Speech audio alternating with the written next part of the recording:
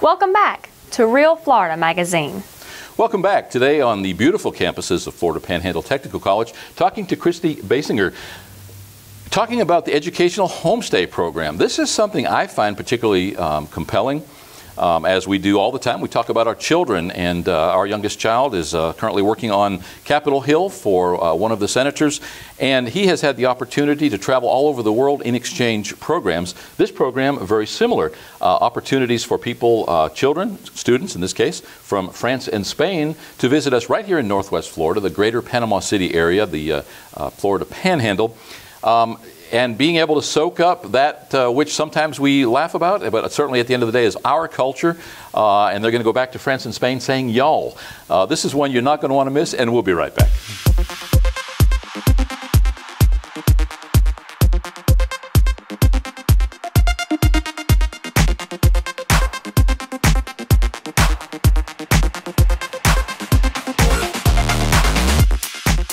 Welcome back. As mentioned, our guest today is Kristi Basinger, talking about the educational homestay program. Thanks for taking the time to visit us today, Kristi.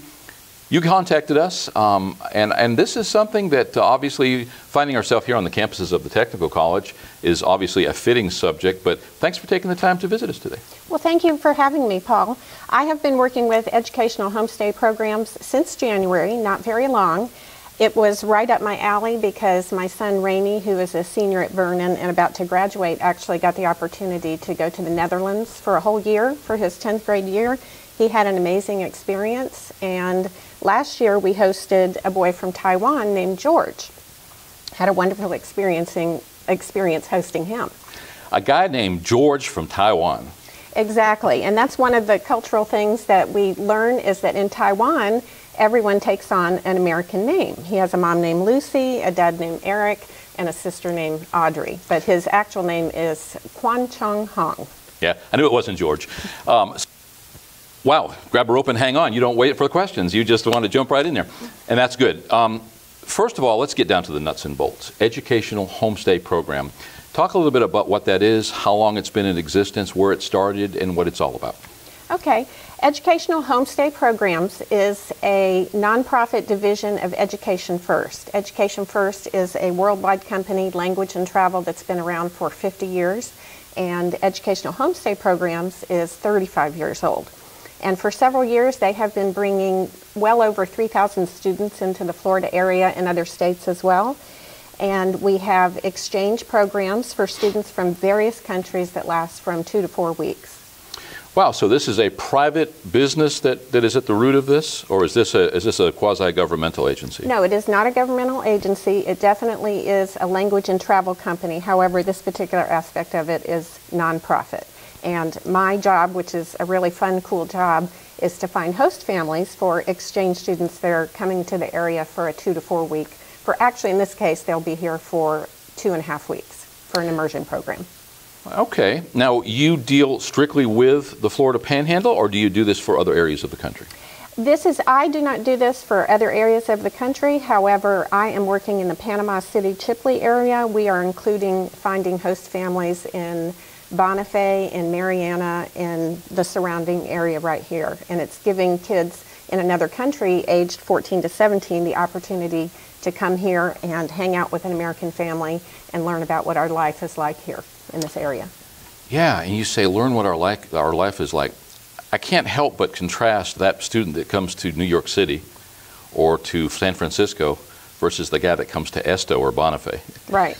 They go home and they think they were on different planets. Definitely.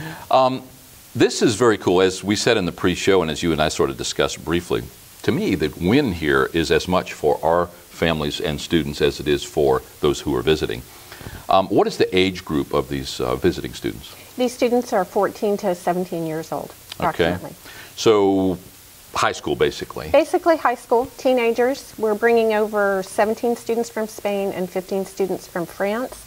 Additionally, we're bringing over 1 adult leader from each of those countries who will be a help to me, who will be able to speak to the students in their own language if that is needed. And they will most likely be in their early 20s, those 2 people. So 32 students and a couple of chaperones. And you need host families. That's basically what we're here to talk about, is that you have the need for homes and those respective host families that are willing to welcome a student or two, and I'll let you address that, into their home, and that total immersion experience. That has got to be the most frightening thing in the world and one of the most exhilarating things in the world at the same time. Talk about that host family and what would be the qualifications to be able to participate. Okay. It's a very simple program for the host family. This is not a difficult program to sell. It is a volunteer program. There's no cost involved except you have to provide food for the student, a little bit of transportation, and a bed. But finding the type of host family that would be interested in a really cool multicultural experience is what this is all about. When you meet somebody who is willing to take in a student from another country, which often ends up being a very adventurous type of person, because what other kinds of kids are going to be willing to leave their family and their country for 2.5 weeks? And so these host families take this child into their home for 2.5 weeks and basically make that student a part of their family for 2.5 weeks. First question that would come to my mind, were I a prospective host family, is that how are these kids vetted? You know, horror stories, you know, lots of movies made on the premise of that visiting student. The next thing you know, he's running through the house at midnight with a butcher knife. Obviously, I'm having a little bit of fun with that, but how is that vetting process accomplished, and how would I, as a host or prospective host family, be assured that, you know, this kid was safe? These kids do go through a background check in their country before they come over here, as well as they take an English proficiency test. Some of the families that I have spoken to have had concern. They say, I don't speak Spanish or I don't speak French, but these students are coming over to improve their English language skills as well. And that's one of the reasons why, if a family chooses to host 2 students, we would only place one from France and one from Spain with that family, so that therefore the students would be forced to speak English with each other and wouldn't get caught up in speaking their own native tongue. Yeah, otherwise you get 2 kids over there on their cell phones yakety-yakking all day long, and they're excluding everybody else. Makes total sense. Right.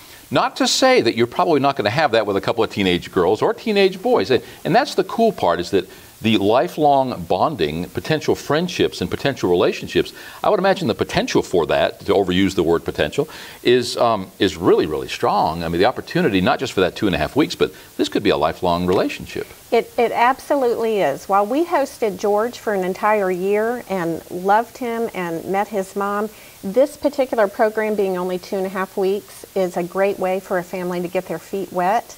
It's not an extended period of time to commit oneself to, and in spite of that, you would be amazed at the bond that you can develop with a student that lives in your home for 2.5 weeks. I have a friend that does the same kind of work that I do in another part of Florida. She hosted a student from Russia, and a year or 2 later, the family from Russia invited her and her friend over, and she had an amazing trip. So in a very short period of time, you can develop an amazing relationship with somebody from another part of the world. We talked sort of about the vetting process and about the fact that there's a background check. I would imagine it works both ways. What are the what's the process if a host family or prospective host family wants to get involved? I would imagine there is exactly that, a background check. Talk a little bit about that. Okay, I'll tell you a little bit about the whole process for a host family to get involved. There's a very short 1-page application that we fill out together. I have a home visit. Some references are listed. It usually takes me a few minutes to call the references and tell me why you think this particular family would be a good host family. Then I send this person a link for a background check, which takes less than 5 minutes online. They get an email confirmation. Shortly after that, as we are collecting profiles from these students in the other country, we begin to match the host family up with a particular exchange student. They get to look over the profile. They may say, this student doesn't, you know, based on hobbies and interests, this student probably wouldn't work for us. But my experience is that most families are very excited to meet this student who has written a little paragraph to their host family, has listed their hobbies and interests and their email, and we ask the families to try to get in contact with these students before they come over and build a relationship with them. They can do that through Skype, they can do that through email. One family here in town that has connected with their girl from Spain that they're going to host contacted the girl on Instagram and we've got teen girls here and we've got teen girls over there, and they're connecting on social network, and it's working out wonderfully. Yeah, so, you know, if you've got a student come over that's kind of geeky and they're going into a family who's also very computer-oriented and again, for lack of a better term, and it's not a derogatory term, that geeky aspect, or if somebody comes over and is into sports, you'd probably more likely want them to be with a family who's more sports-oriented, just so that there wouldn't be a situation where everybody's going their own way all the time. When we first talked on the phone, you mentioned that you do require supervision. So, for instance, you wouldn't put a visiting exchange student into a family that vacates the home and has latchkey children during that summer period. It would be a situation where you would want to have the adult supervision. How far does that extend? For instance, there are going to be times when an adult's not going to be in the room. There are going to be times when maybe an adult runs down to the corner grocery stores. What are the parameters for that supervision and for that adult presence? Well, while we have some programs in Florida where the students have breakfast with their family and then they're dropped off at a course center for all-day courses and the family picks them up at 5:30 in the evening, this immersion program works with a family that has an adult that is home and available most of the time. It is definitely not a situation where you can say, you know, good morning, I'm off to work and I'll see you in 8 hours. We want a family to be able to be involved, you know, with an adult with this kid, do fun things with them, interact with them, and whatnot. So in a perfect world, a stay-at-home parent would be a perfect match. Right. A stay-at-home mom, a stay-at-home dad. A stay-at-home mom or a stay-at-home dad. I have been finding that some families are adjusting their schedules. They're able to do that, or they have one parent that works at night and one that works during the day, and they adjust in that way. I have other situations where I have one student that is hosting a student and another friend of that student that is, and they have plans to get their kids together. It's pretty flexible. You make this kid a part of your family, you take them wherever you go, you cook with them, you go to the springs with them, You've got 32 total students. How many of those have you already placed? We have placed about half, about 19 or so. Okay, and your drop-dead date, and obviously the reason for the immediacy of us getting together and talking about this, is so that you can secure those host families. What is the drop-dead date by which time a family could apply and still leave enough time to be vetted and background checks and all that? We are aiming to get this program complete by June 1st. June 15th is actually the very last date, but we are aiming to get it complete by June 1st. Okay, so you've got the better part of 6-7 weeks as of today, and obviously depends on when you watch this. You may be watching a year from now. However, there's no bad time to be aware of the program, and to that end, if somebody wants to get involved and they don't see this show for a year or two and then come across this show on the internet somewhere, what is the best way to find out about this program? Is there a website? There is a website. They can look at ef.com/EHP to find out a little bit more about educational homestay programs, or they can contact me, Kristi Basinger. My cell phone is 850-849-7667. Those contacts on the screen right now. So if you just want to get a little bit more of a thumbnail sketch of the entire program, you can go to the website, find out, I'm sure, videos, photos, lots of other information. Is that the main national website? So no matter where in the country you live, you'd be able to find something in your area? Yes. If somebody emails me or contacts me by my cell phone and I can get an email address, I can email out several flyers, which include some videos that they can watch, some very short videos, and get a better idea of the program. There is something else that I want to mention to you, and that is that during the 2.5 weeks that they're here, on Monday and Thursday of one week and Monday and Thursday of the other week, the students are taken to a drop-off location where they go on all-day excursions. And they will be going to Pier Park one day, they will be going to Tallahassee and touring the Capitol, Wakulla Springs, Blue Springs in Mariana, and they're going to have the opportunity to learn to surf at St. Andrews State Park. So those are days that alleviate some of the entertainment factor of the family, and additionally hosting 2 students helps with that as well.